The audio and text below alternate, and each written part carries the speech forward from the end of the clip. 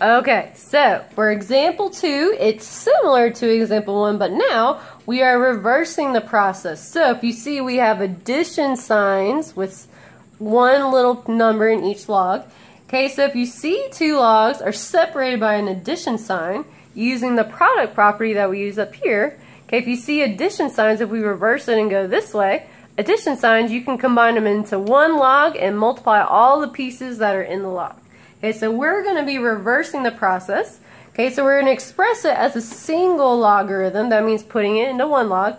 And we're going to be simplifying. So that means we're actually going to solve for the log. So this one has some extra work involved. Okay, so since we're expressing this bad boy as one logarithm, I'm only going to have one log. Okay, and you have to use the same base. You can only do this, you guys, if all the bases are the same. If these two were different numbers, you couldn't do it anymore, so watch yourself. Okay, so my 9s are going to become my base. Okay, and then inside my parenthesis, these two are going to come together through multiplication. So I'm going to have 3 times 27. 3 times 27.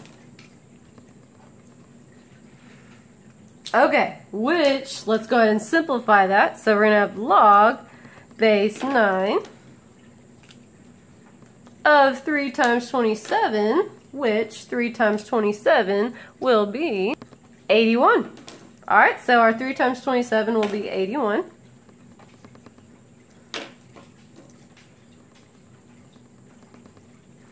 Okay, but now we have to solve for the log. I want to know what that log is. So, we're going to think back to the previous section when we're solving for the log, which, when we have something trapped inside the log, the way that we get it out of the log to solve, okay, is through converting it to an exponential. So, if you remember from the previous problems, okay, I'm just going to set this equal to, remember, you just set it equal to some random number. Okay, so I'm just going to make it set equal to x. Why not? It's going to equal x. Okay? Alright, so the first step is to convert this into an exponential. So, remember the base of the exponential is the base of my log, which the base is a 9. So my base will remain as a 9. And then remember, these two are going to trade places. So my x will hop onto one side with my 9, and the 81 will hop onto the other side of my equal sign. Okay? So I guess I'll make this green to stay consistent. Alright, or you can think about the other way of doing this. So if you say 9 raised to the x power equals 81. If you like that roundabout way, 9 raised to the x power equals 81. You can do it that way as well. Alright, and now we have to solve for x. Okay, I'm going to bring this up here so we can keep solving. Okay, I'm going to bring this up here. Okay, now remember, when we're solving this, we want to get the same base on both sides. Okay, so I need to think about something that goes into 9 and 81, but also can be raised to an exponent to get 9 and 81. Okay, now technically 3 does go into 9 and 81, but there is a higher number that goes into 9 and 81, and I can raise to an exponent. Okay, the larger number you guys use, the less work you'll have to do. So I know that 9 goes into 9 and 81, and I know that I can raise 9 to a power to get 81. So instead of using 3, I'm going to use 9. Okay, you could use 3 if you wanted. It's just a little bit more work. Okay, so I'm going to have 9 to the x equals 81. Okay, which I want to write this using the same base, which I want my base to be 9, because I know 9 to the second power will give me 81. Okay, do you guys see I have the same base now? Okay, so now that I have the same base on both sides, okay, that means I can set my exponents equal to each other. I'm going to bring my exponents down. So we have x equals 2. Alright, so all this up here just equals 2. Isn't that cool? So my final answer would be 2. Voila. All that right there is just 2.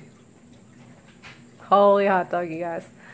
Okay, so part B, again, is pretty much the same thing that we just did. So if you feel confident in yourself and you want to try it, go for it. Fast forward the video to the end and see if you get the right answer. Okay, guys, so first of all, we need to express this bad boy as a single logarithm, which means I will only have one log. Okay, they all have the same base, so I'm good to go. Okay, I'm good to go. So I'm going to write my base as 2. And then in my parenthesis, I have 3 numbers this time. So I'm going to be multiplying all 3 numbers together. Okay, so I'm just going to set this up. Okay, I have 8 in my first parenthesis, so I'm going to write that first, 8. And then I have 4 in my next parenthesis, so I'm going to write that next. And then I have 2 in my final parenthesis. So this will be 8 times 4 times 2. These are multiplication symbols. Alrighty, let's simplify this bad boy first. So we have log base 2 of 8 times 4 times 2, which, let's see here, 8 times 4 is 32, and 32 times 2 is 64. So this will be a 64. So all that multiplied together will be 64.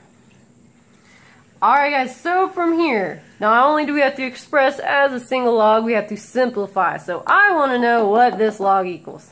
I seriously want to know. Okay, and we start, remember, by just setting this equal to something, because that makes it easier to convert into a logarithm.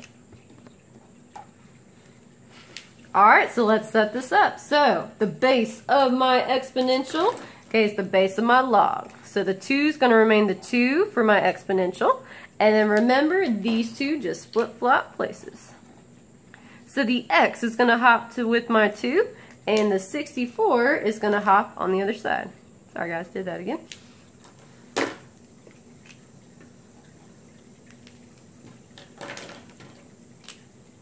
Voila.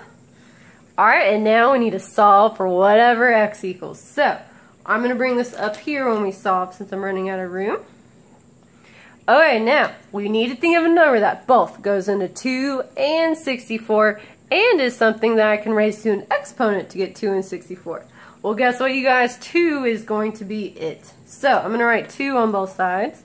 Okay, so we have 2 to the x equals 2. Now, let's think about it. 2 to what power gets us 64? So, 2 times 2 is 4, times 2 is 8, times 2 is 16, times 2 is 32, and then times 2 is 64. So this is going to be 2 to the 6th power.